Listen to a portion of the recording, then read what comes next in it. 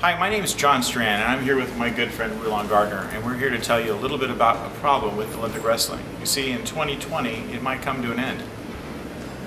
Right now, the IOC, the International Olympic Committee, is planning on stopping wrestling from being part of the Olympic Games starting in 2020.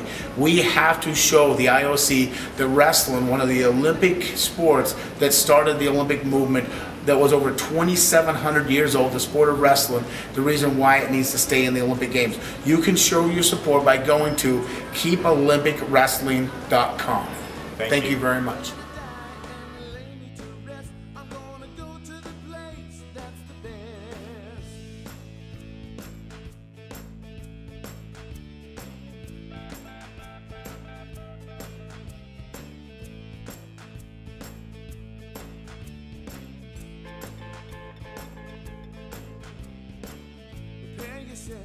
You know it's a must.